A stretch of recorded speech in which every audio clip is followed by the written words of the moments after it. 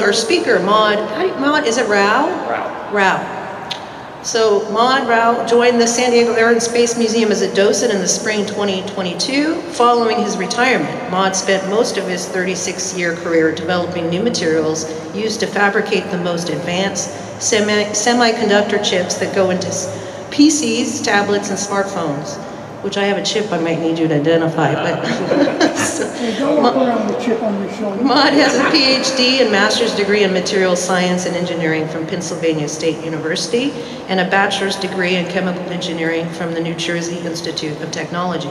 Maud and his wife Linda moved to California in 2014 and live in Carlsbad. So thank you, Maud, for agreeing to present to our group today.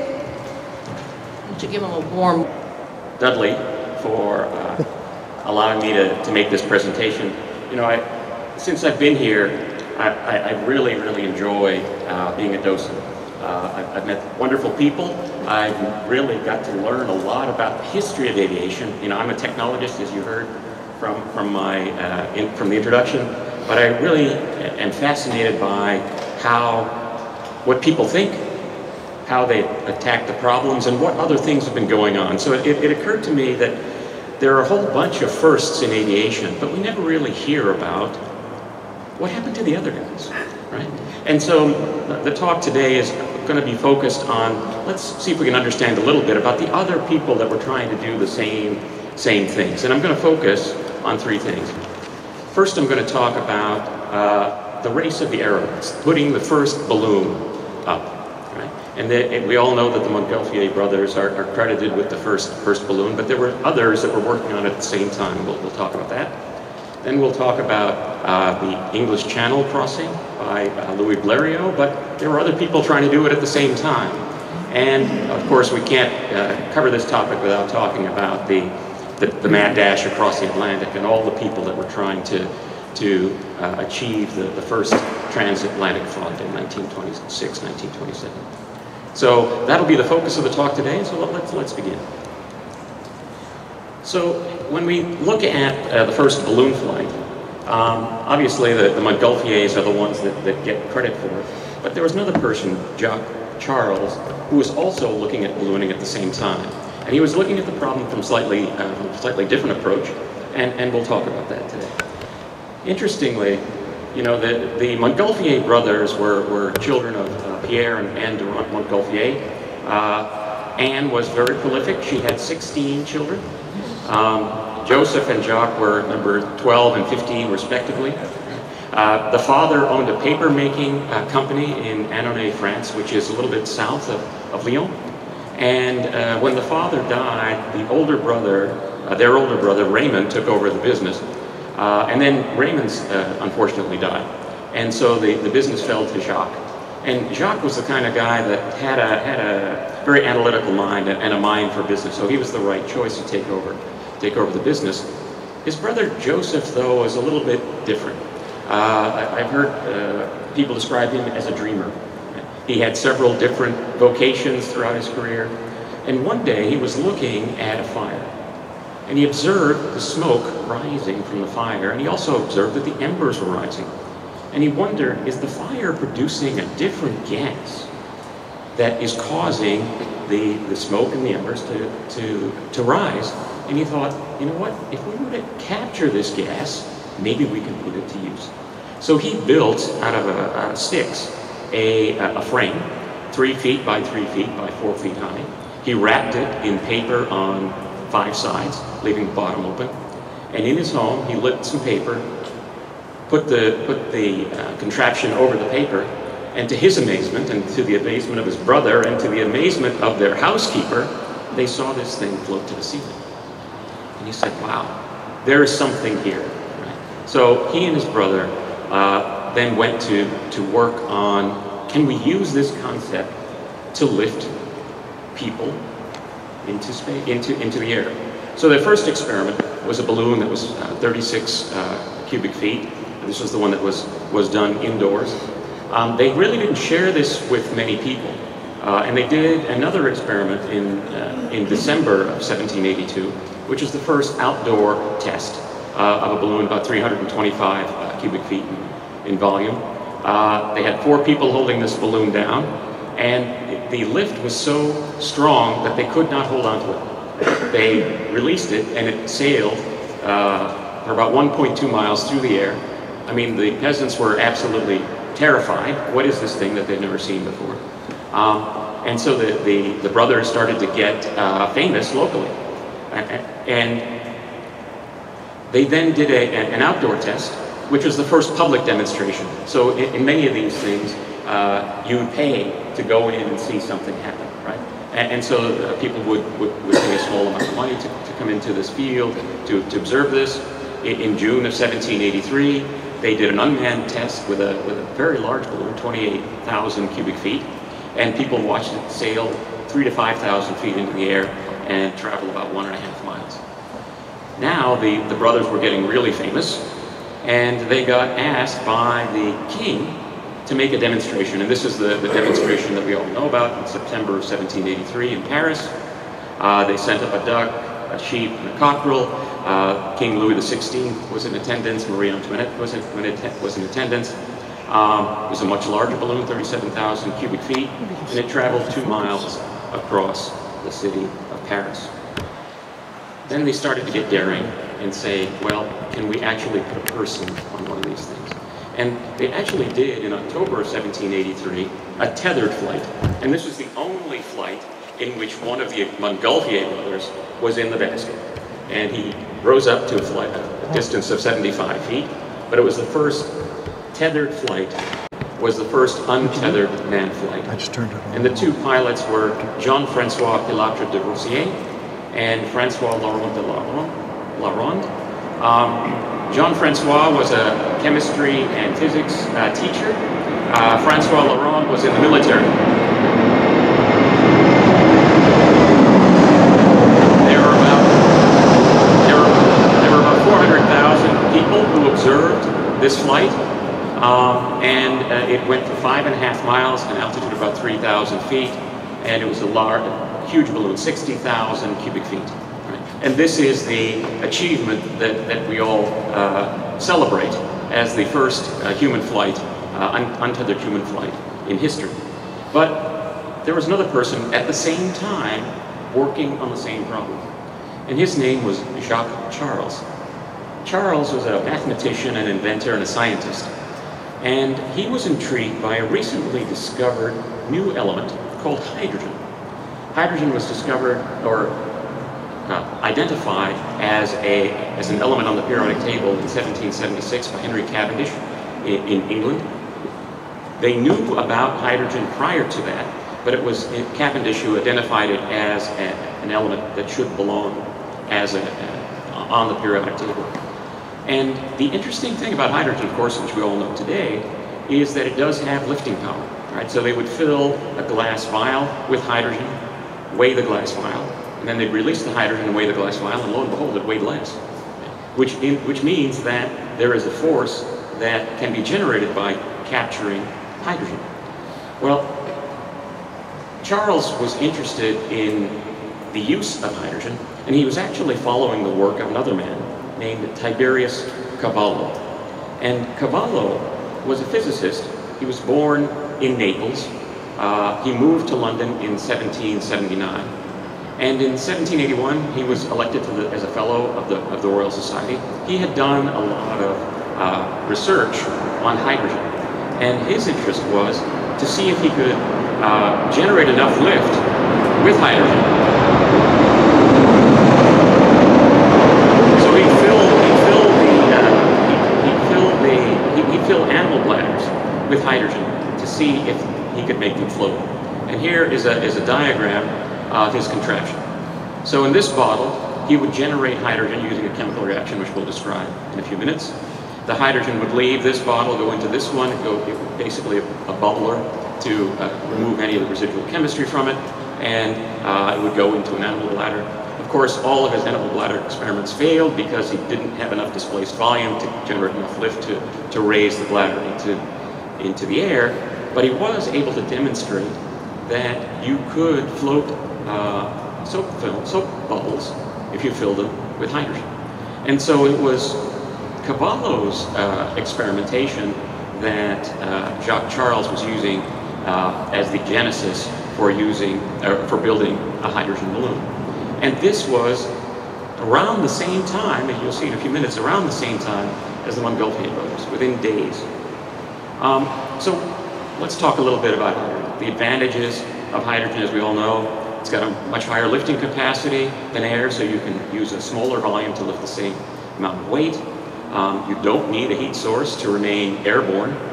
But the disadvantage of hydrogen is it is the smallest element on the periodic table, which means that it's very difficult to contain in a volume that's also light.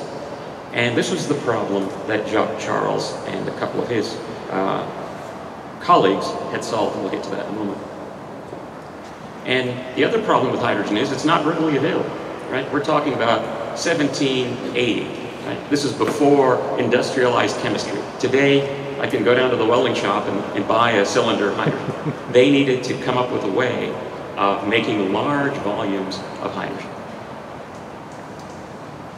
So the two problems are hydrogen containment and hydrogen generation. Jacques Charles and two brothers, Anne-Jean and Nicolas Louis Robert, known in France as Le Frère Robert, developed a method to coat silk with a solution of rubber and turpentine. The advantage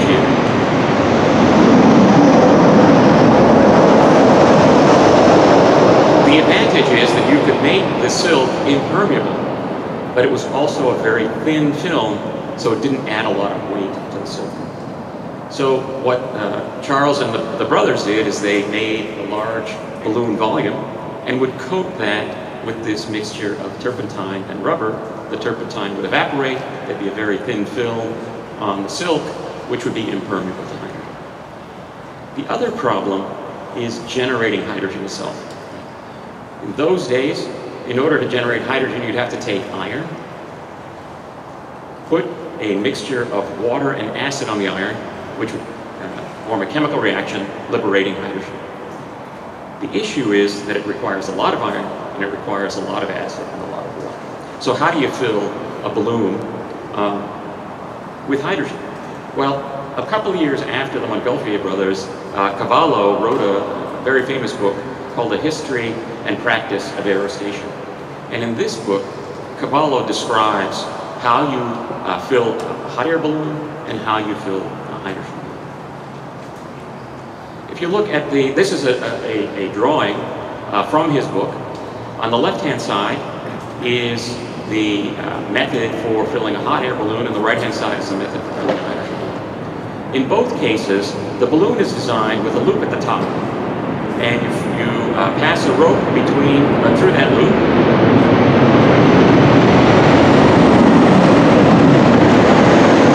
And for the hot air balloon, you have a platform with a hole in it, where the lower opening of the balloon fits over that hole. You build a fire, you inflate the balloon, you then release the hole down, so you release the rope on top, and the balloon goes into the air. For hydrogen, remember, you need to make it as you're going to use it. So after Jacques Charles did it, the method was to take barrels of iron, and then you would pour this acid-water mixture into the barrels of iron. It would generate hydrogen. The hydrogen was piped to a central tank, which had water in it. It would bubble through that tank. The purpose of the tank was to reduce the temperature, because the evolution of hydrogen is an exothermic process. It generates a lot of heat.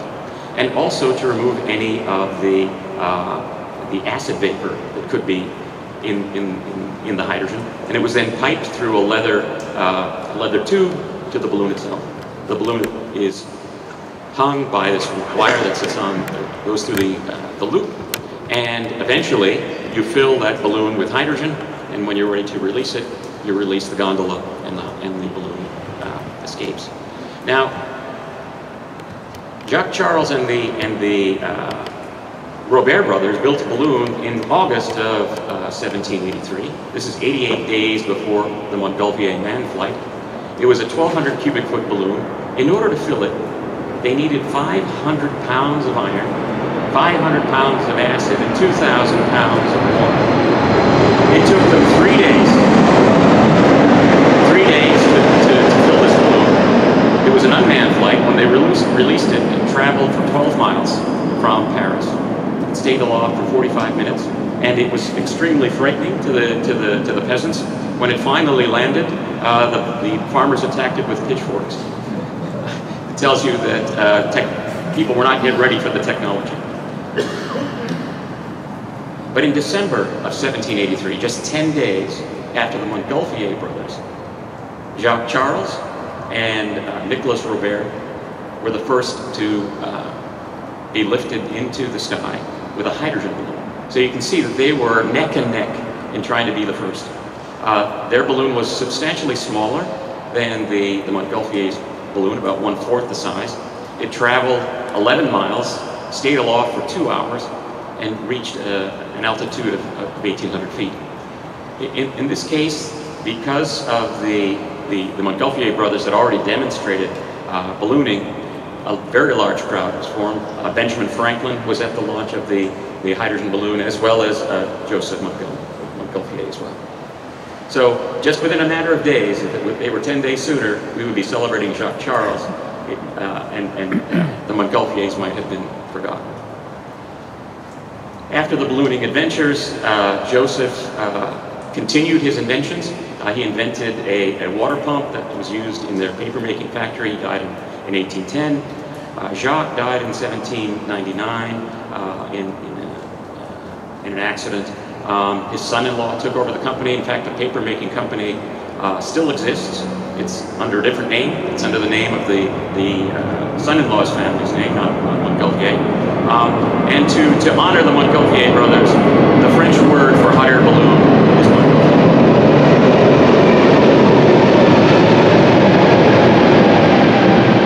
Jacques Charles had seminal work in hydrogen that led to the development of dirigibles and airships. In fact, the year and a half after his flight, he filled a dirigible with hydrogen and demonstrated that hydrogen could be used in a dirigible. We know the history of hydrogen through Zeppelins and their military uses. He's also credited with developing a relationship between the volume of a gas and the temperature. And it's called the Charles Law. This is the law basically. If you have a volume of gas in an enclosed space, at one temperature you change the temperature, you can calculate now what the volume of the gas is going to be at the new temperature that can be used in designing balloons and other things in chemistry.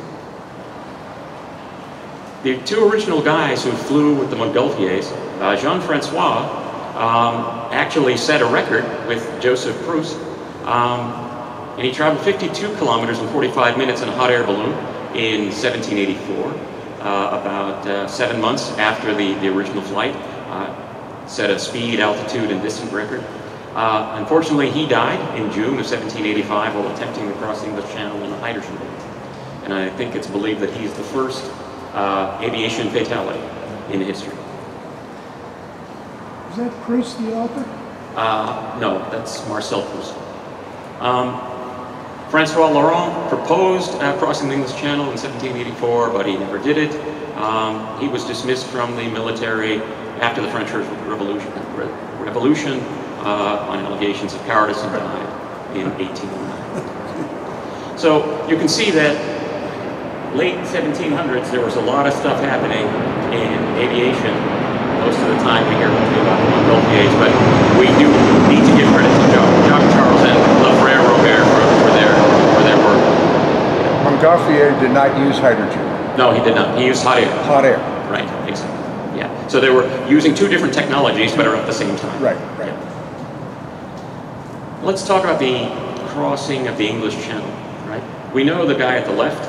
I wish I had the mustache wax concession for Louis Blériot. I think that would have been a very wealthy person now. But the person on the right is the person that's really of interest to me. His name is Hubert Lantham, Arthur Charles Hubert Lantham. So Lantham was born in 1883. He was born to a wealthy family. His mother's family were bankers in England. His father was a merchant. And like many young men who were born of wealthy families, he had to find a career.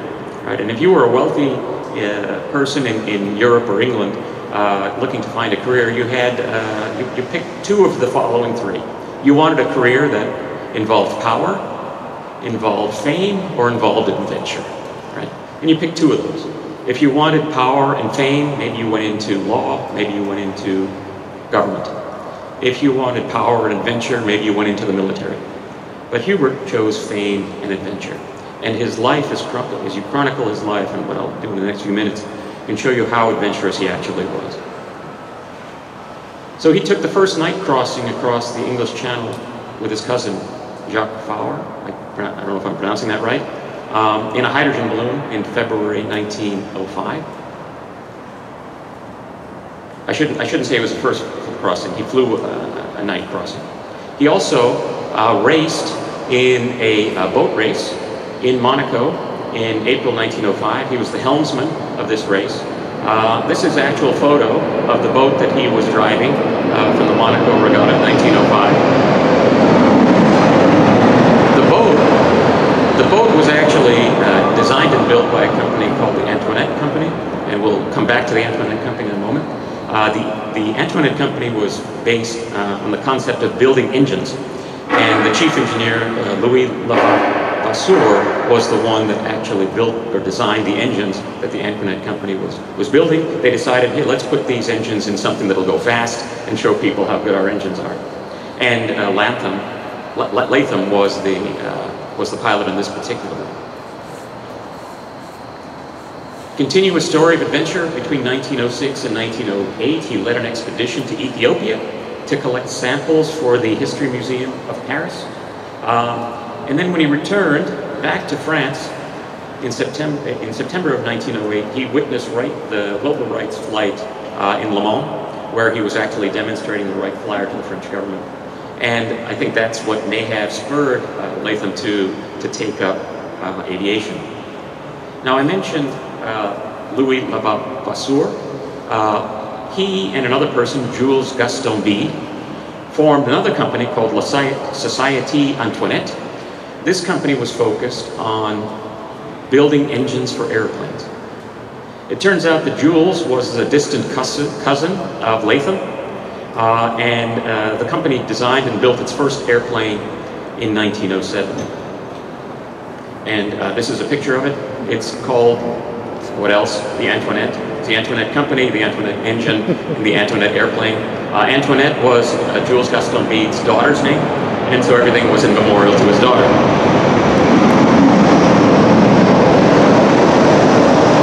Latham joined the Antoinette Company in 1908 and was very adept at flying this particular plane. It's hard to see, but there's a wheel on the right-hand side of this plane, right about there. And in fact, this plane had two wheels, one on either side of the pilot. And that's how the pilot would control it. You'd have to turn one wheel in one direction and the other wheel in the other direction, controlling the wings and controlling the rudder. And it was very tricky to fly. But somehow, Latham had a knack for it. So within months, he learned to fly it. He became a chief pilot, a chief instructor. He set some European records. The longest flight time of 67 minutes in the Antoinette in May of 1909. And around the same time, of course, our buddy, oh, I forgot to mention one thing about Société Antoinette.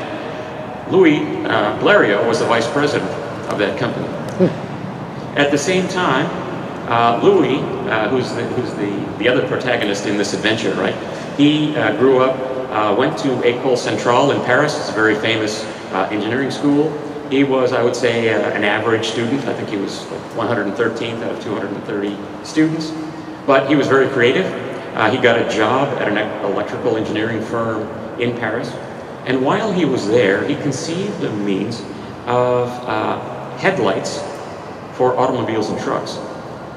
So he formed a company in 1897 called the Blériot Company, and it focused on building headlamps for cars and trucks. And he won the supply contract for Renault and a company called Panhard, which is no longer here, I believe.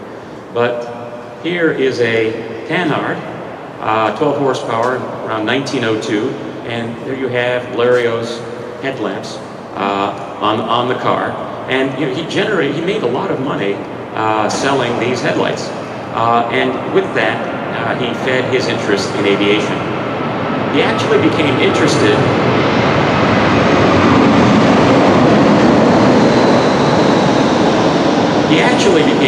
in aviation after seeing an experimental monoplane in the 1900 Paris exposition. Around the late 1800s, there was a person named Clement Ader who had designed a steam-powered plane.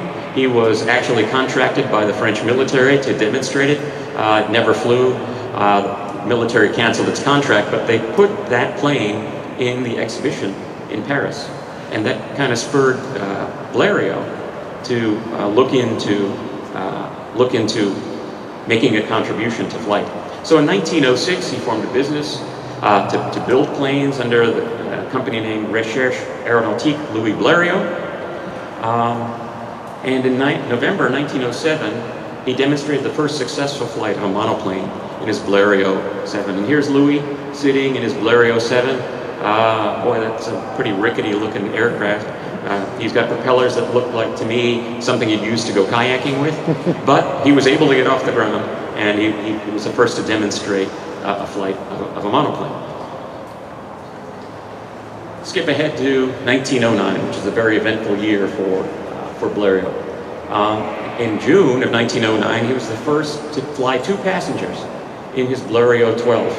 And the 2 passengers were Alberto Santo Dumont and André Fournier. He traveled a distance of 250 meters. And here's what the Blériot 12 looks like. And here's the photo. I'm not sure whether this is before the flight or after the flight of Santo Dumont and Fournier. And there's Louis Blériot in the background. So he's already getting a reputation after his first monoplane flight, and now flying 2 passengers. He's already getting a reputation as an aviator. So in July of 1903, about 2.5 weeks before his English Channel crossing, he competed in a race at Douai, and he stayed aloft for 47 minutes and 17 seconds. Now, when you consider the distance of crossing this channel, it's about 35 to 40 minutes. That's a pretty good time if the engine works and everything. Unfortunately, what happened is during this flight, insulation around the engine fell off, and Blériot was badly burned on his foot. The first person to make that channel crossing was Latham in July of 1909. And this picture, I don't know how well you can see it, is an original picture from the period.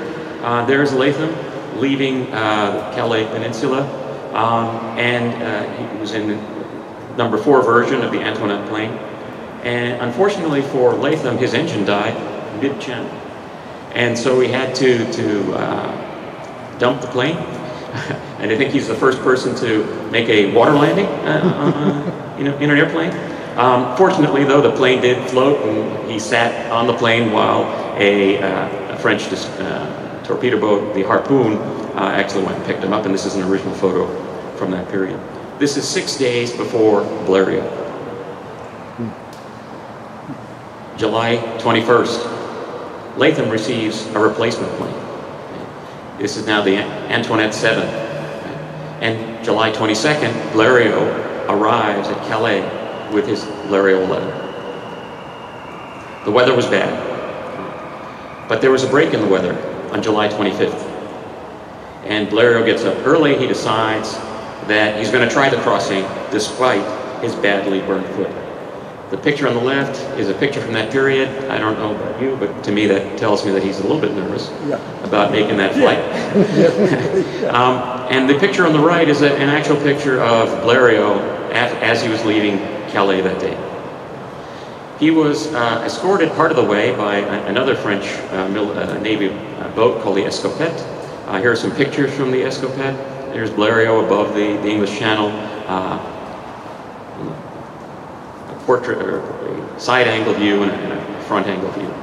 So I think we know a little bit about the Blériot flight, but let me review it. This is a poster made to describe Blériot's flight. It's in French. I have a friend who speaks French, so she translated it for me. So on July 25th at 3 o'clock in the morning, Blériot leaves his hotel and goes to the site of the farm which is holding his plane. Right? He decides to make a practice run, a test flight at 4:10 a.m. and he flies over a town called Sanget. Well, guess who's at Sanget? It's Hubert Latham. And he wakes up hearing this motor noise at 4:10 a.m. and a newspaperman tells him that Blériot is going to try to make the English Channel run. So he makes a mad dash to Sanget, gets there just in time to see Blériot take off. So he's a little bit late. Blériot takes off. He's followed by the destroyer Escopette, but he's got a strong tailwind, and he gets ahead of the boat and flies into a fog bank. So he's lost for 10 minutes in this fog bank. Fortunately for him, he's able to keep it above water, but there was a net wind moving toward Deal in England. So it kind of sends him off course. He goes towards Deal. He doesn't recognize it. He's looking for his landing site, but he decides to follow some ships because he figured those ships are probably going to Dover, and he knew that the landing site was near Dover. And so he follows those ships. He gets to Dover, and he sees an empty field where there's a person waving a flag indicating that this is the location that he should be landing. And he makes a hard landing. He basically crumples the landing gear. Here's Louis after his flight, and he did it. He was the first person to cross the English Channel. But if Latham had been awake and not asleep, he might have seen the break in the weather and may have done it first. What I found very interesting about this is the Wright brothers' reaction to Blériot's victory, right? So first of all, there was a prize of £1,000 by the Daily Mail for the first person to cross the English Channel. And these are some quotes in the New York Times on January 26, 1909. So it says, "Blériot's successful flight was splendid," said Wilbur Wright. This evening. "I know him well, and he's just the kind of man to accomplish such an undertaking. He is apparently without fear, and what he sets out to do, he generally does." And this is the part that gets me. "This recklessness makes him anything but a good aviator, however, for he lacks entirely the element of caution. His speed was excellent, and his machine made faster time than I thought it was capable." So it was kind of, nice job, Blériot, but you were pretty lucky. And Orville was a little bit even more critical. He said, "I'm glad Blériot won the prize offered for the first airplanist to cross the Channel," said Orville Wright heartily. "But I can't for the life of me understand how he ever managed to do it with the flyer that he has. His motors struck us as both being well nigh impossible, while he seemed to lack control over his machine. The great number of accidents in which he was figured with his flyer disclosed his lack of control, while his engine never could be depended upon." So it was a backhanded comment by the Wright brothers, who I think were a little bit miffed that somebody did it before they did. But you know, Latham was not going to be deterred. On July 27th, 2 days later, he was going to make a second attempt at the Channel crossing in his new plane, the Antoinette 7, but he again had difficulty, and he plunged into the Channel before he reached over. The story is that on this flight, he was just sitting on his plane. He lit a cigarette, waiting for the ship to pick him up. But you know, he did continue his efforts in aviation, and after the Channel crossing in 1910, he set records for speed and records for altitude. In November, he makes the first flight over an American city, and this was in Baltimore, sponsored by the Baltimore Sun. He also flew over Los Angeles and San Francisco in late 1910 and 1911. Sadly, though, his fame and adventure caught up to him. In June 1912, he was mauled to death by a wild buffalo during a hunting trip to the Congo. He was only 29 years old. So A bad day. A very bad day. But you know, we have to give credit to Latham. He was a man who lived on the edge. A man who lived on the edge. I thought he wouldn't let anything kill him. That's right. George said he didn't think anything. Yes. It's the most dangerous animal. He was the first guy to shoot a bird from an airplane. He was the first guy to shoot a bird from an airplane. He was invited to a hunting expedition in I think it was Los Angeles, right, Chuck? And he said, "Well, I'm going to get in the plane and shoot from the plane, shoot the birds from the plane rather than on the ground."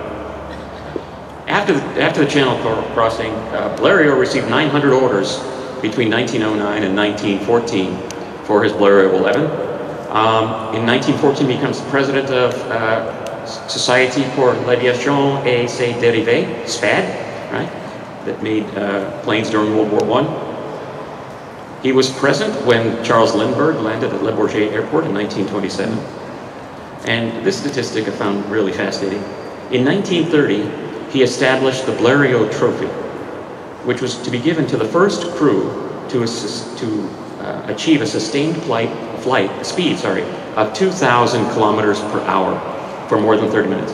In 1930, he was anticipating that we could travel at 2,000 kilometers per hour.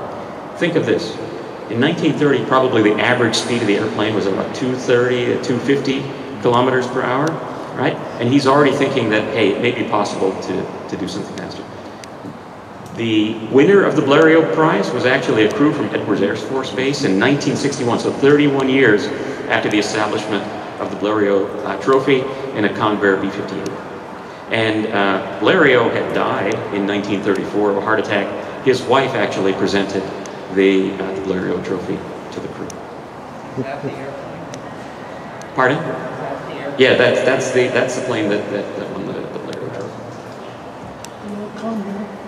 So let's see, I've got a little bit of time left. Let's talk about the mad dash across the Atlantic, right? This is one that I think we all have bits and pieces of, but I found real fascinating when I was doing the research on this. As we all know, the impetus, right, for crossing the Atlantic was the Orteig Prize. A little bit about Raymond Orteig. He was born in France, in the Pyrenees region of France. At the age of 12, he went across to America to live with his uncle. He went alone across to America at the age of 12 to live with his uncle. He got jobs as a busboy, he got jobs as a waiter, he got jobs as a maitre d'. He eventually made enough money to buy a hotel called the Lafayette Hotel. The Lafayette Hotel was a hangout for French aviators. And so he became pretty wealthy. He was able to buy a second hotel. And in 1919, he established the Orteig Prize. The prize at that time was only for Allied flyers. Those were the only people that were eligible. 6 years into it, nobody had actually even tried. And so he renewed it in 1925 and made it open to any flyer. The first person to try it after the renewal of the Orteig Prize was René Fonck. Fonck was a World War I ace, as we all know. I think he had 73 or 74 victories. He was a small man with a large ego. He had convinced Igor Sikorsky to build a plane specially for the flight across the Atlantic. It was a triplane. It was a modification of a plane that Sikorsky already had in the design that he was building for passenger travel. So Fonck convinced him to make a donation for this prize. Sikorsky put in, I think, $120,000 to build this plane in 1926, a big amount of money. The interesting thing was it was very well appointed for a plane that was going to go across the Atlantic, right? It had tables and chairs. The idea was that we're going to have 4 people in this plane. It required 2,500 gallons of fuel, 15,000 pounds, about 15,000 pounds of fuel. René Fonck was going to be the pilot. Lawrence Curtin was the navigator. Jacob Islamov was the engineer, and Charles Clavier was the radioman. Here's a picture of the plane in the morning of the flight. They're preparing it.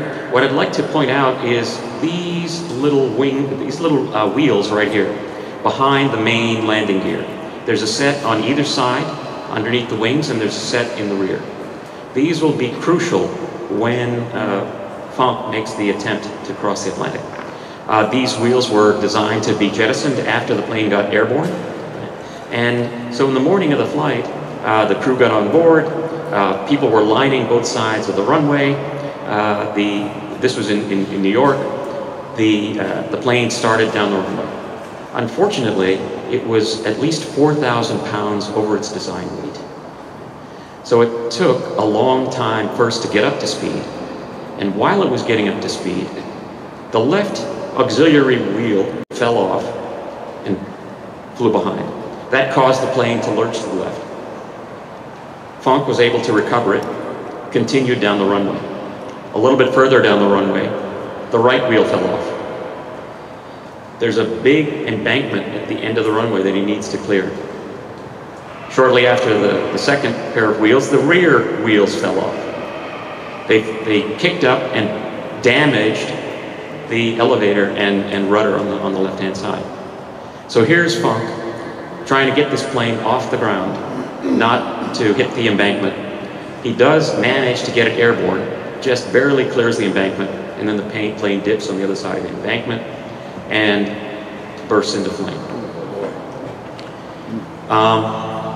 Fonck and Lawrence Curtin survived. So this is a picture from the embankment showing the plane on fire.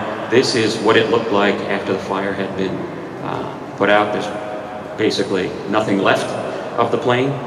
The New York Times had a big spread saying that 2 people had died. The mechanic and the radioman had died. They were in the back of the plane. Fonck and the navigator survived. The story is that Fonck and the navigator made a hole in the ceiling of the cockpit and escaped through the ceiling of the cockpit, and they were trying to avoid the spinning propellers, which they eventually did. When the investigation took place, the investigators found that the plane was severely overweight. A lot of people blamed Fonck. He said that, hey, he might be a good World War II pilot, but this is an experimental plane and you need a special set of skills to fly it. Sikorsky was a little bit more circumspect. He said, and I'll quote him here, he said after the crash, he said, "We will go ahead.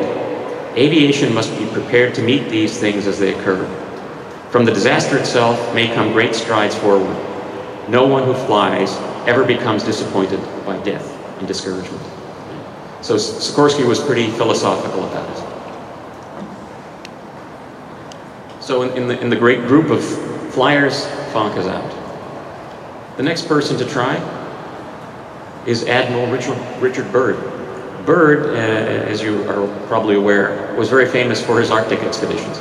In the year 1926, he flew to the Arctic and back with Floyd Bennett in a plane that was designed by Fokker. Byrd had Fokker build another plane, which is a Fokker trimotor called the America.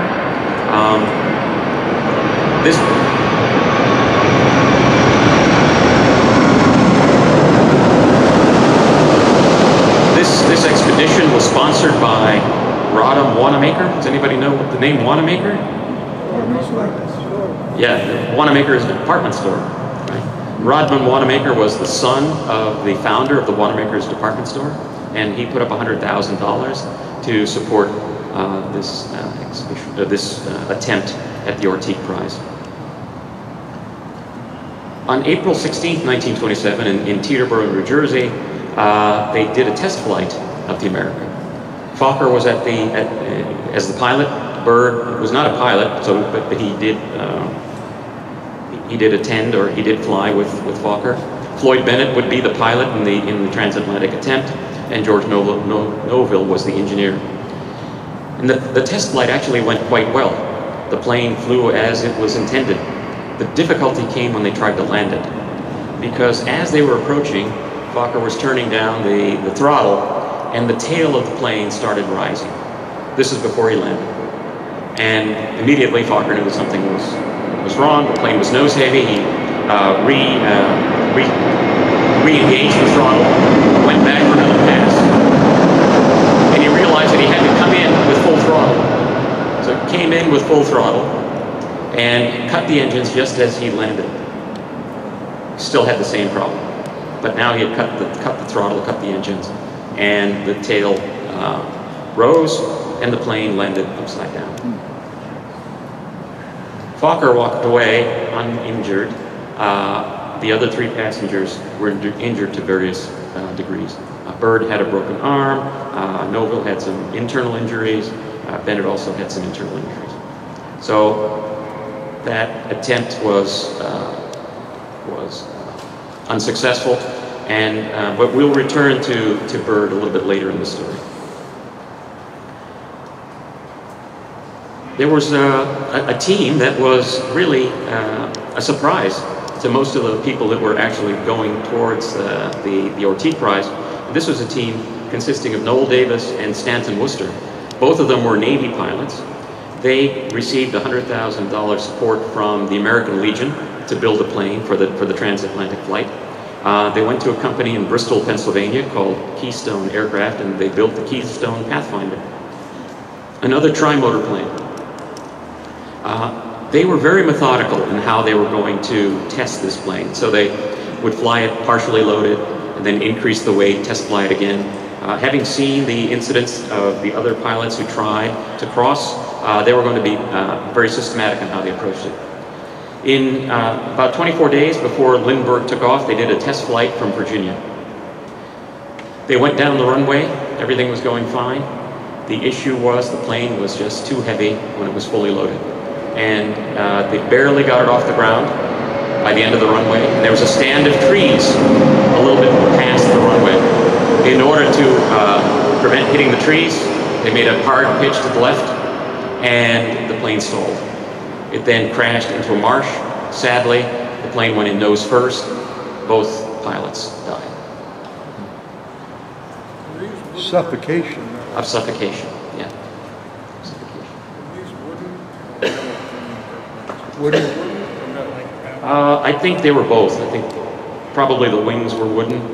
Maybe I don't know for sure, but I'm guessing that the fuselage at least had some metal parts in it. So we had 2 fatalities, right?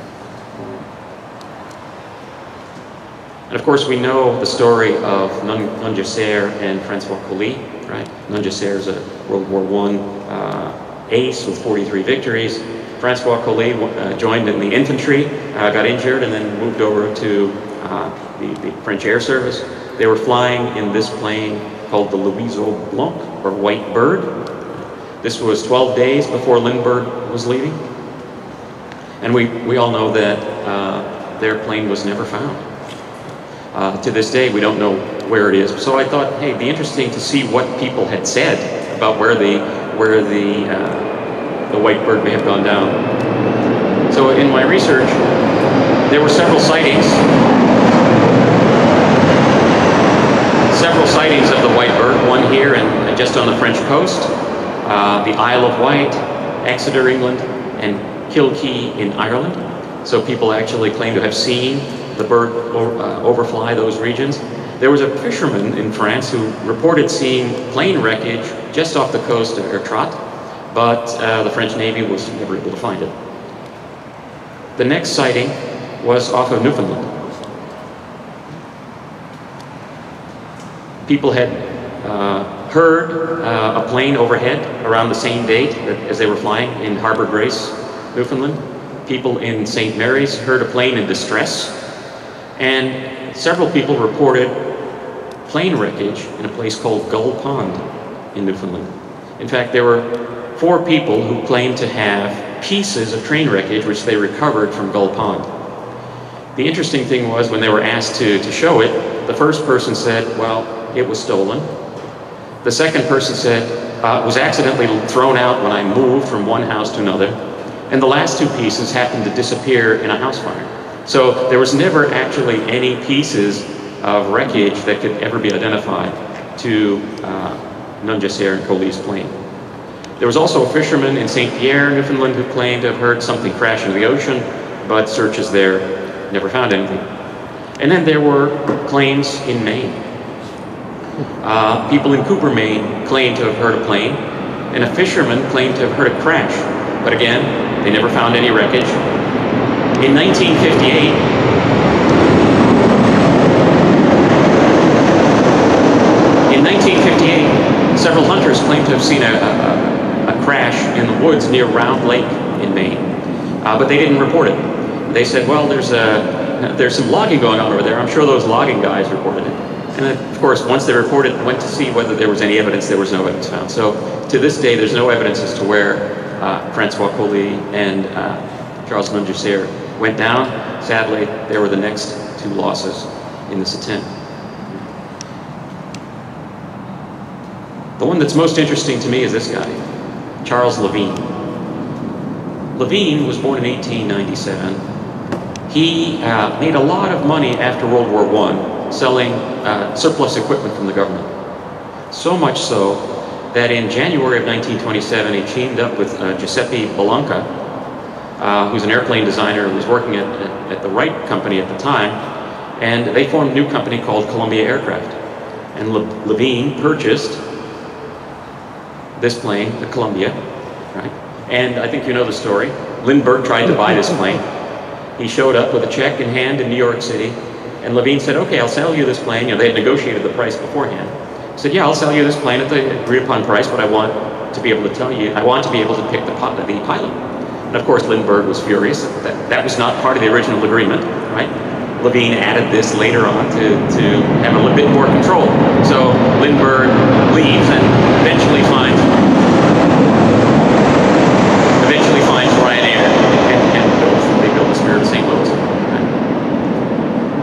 Levine always had in mind what the next way to make money is. He had the plane Columbia. He was going to try for the transatlantic prize. He wanted to have a very photogenic pilot. So skills were less important to him than to have a photogenic pilot, because his idea was, once they do cross the Atlantic, then I will be able to sell the movie rights to Hollywood. Right?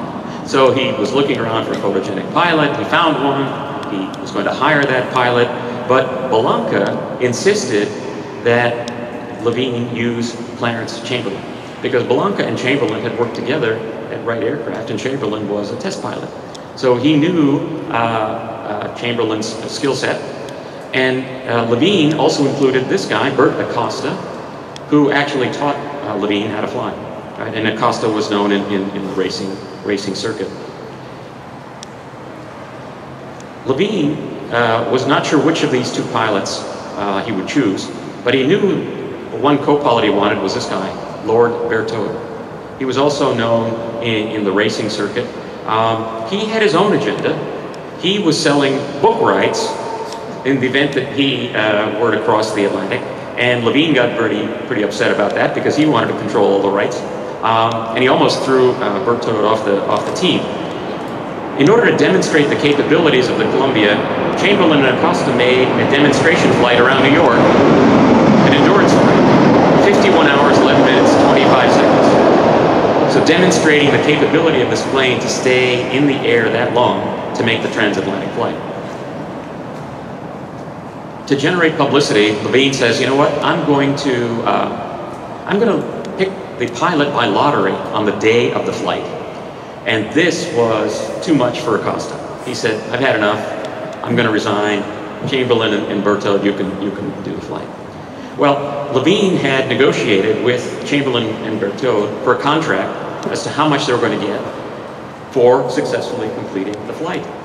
And one of the things he negotiated was that if the plane went down, that Levine would have a life insurance policy for both of them to support their families. So Levine shows up with the contract, and the terms of the agreement were not in the contract. In fact, there was no life insurance policy written into the contract. And Berthoud got very upset, and so he took the disagreement to court. The plane was impounded. It was put in a hangar on the runway, and the injunction was not lifted until the afternoon of May 20th, 1927, just hours after Lindbergh left Roosevelt Field. And we all know the story of Lindbergh's record-setting flight. I'm not going to spend time here, I'm running out of time. But Levine still wanted to have a place in the history books. So he convinced Chamberlain that they should make a longer flight than what Lindbergh did. So on June 4th, 16 days after Lindbergh, they made a non-stop flight from New York, and they almost made it to Berlin. They ran out of gas on the way. The interesting story here is Levine's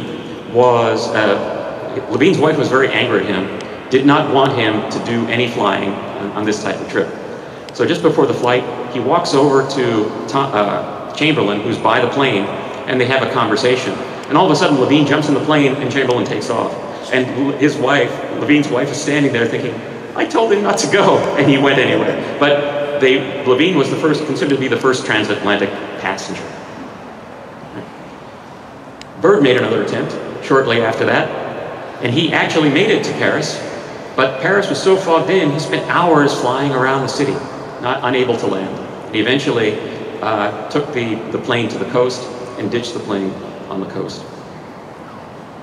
After the Ortiz Prize, Fonck was made position of inspector of all the French fighters in 1937, from 1937 to 1939. Because of his connections with Hermann Goering, the Vichy government wanted him to arrange a meeting between Marshal Pétain and Hermann Goering, which he did. He was later accused of collaborating with the Vichy regime, but then cleared after an investigation after World War II. Byrd continued his expeditions to the Antarctic. He was the first to fly to the South Pole in that November of 1928. In December of 1929, he was promoted to Rear Admiral, the youngest admiral in naval history. And in 1934, he spends 5 months in the Antarctic over the winter, and he nearly dies of carbon monoxide poisoning because of the exhaust from his stove. It's a very interesting book called Alone. I highly recommend it if you're interested. And our friend Charles Levine. Well, after the flights, he lost all his money in the stock market crash of 1929. In 1930, the government took him to court because he owed $500,000 in back taxes. He ended up paying only $500, and the government basically wrote off the rest of the money.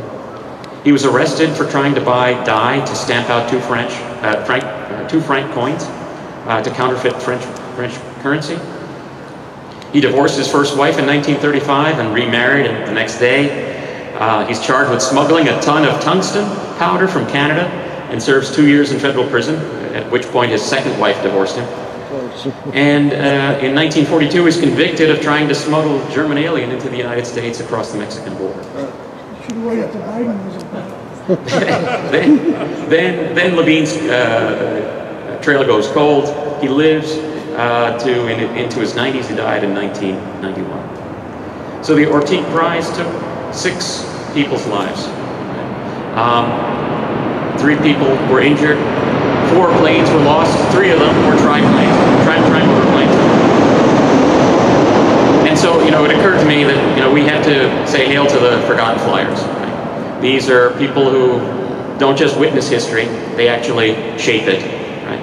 And although sometimes they're caught up in the frenzy of competition, they see past what was possible to what was considered impossible.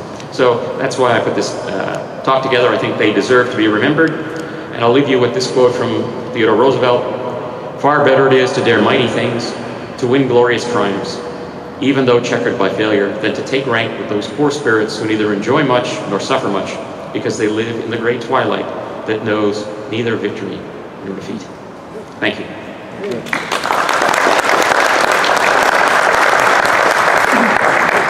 Yes, Bert. There's another thing about Lindbergh's flight. Yes. Richard Byrd had leased Roosevelt Field for exclusive use. That's right. And he allowed Lindbergh to take off under his lease. That's exactly right. So did everybody hear that? So Byrd had rented the field, right? George? Byrd had rented Roosevelt Field, and in a case of excellent sportsmanship, right, he allowed Lindbergh to use the field to take off on May 20th, 1927. Yes, I. Go ahead. Back to the Montgolfier brothers. I didn't stay up with the covering. Was it silk right from the beginning? It was silk covered in paper. So the colored images on the outside of the balloon were paper covering. Because I've been lying to some of the visitors. I told them that there was a guy standing in the basket with a bucket of water and a long bamboo pole with a rag on the end. Have you heard that story? No, I haven't. Putting out the fire. Oh, it could be that because they were they needed to keep the air hot, right? and they didn't have a very good method to do that. But And so it's quite possible. It was Yeah. silk right from the beginning. Well, it's silk on the inside, paper on the outside, so it could be that he was trying to keep the paper from and then they igniting. figured out how to cover it with the rubber and turpentine. They used that, well, I think they probably did use that for hot air balloons as well, but it originally was for hydrogen balloons. They carry a bale of wet straw for just that purpose, to put out fire. Right, so George is saying they used a bale of wet straw to prevent the balloon from igniting. But what did the turpentine do? So the turpentine Evaporated? Yeah, the turpentine evaporated, Okay, yes. So then that sealed, Yes, okay, exactly. that So the sealed- rubber stayed, the stayed, the yeah. turpentine Got it, evaporated, got it. forming an impermeable seal. Right. Okay, sorry I went a little long. Well done. Thank you.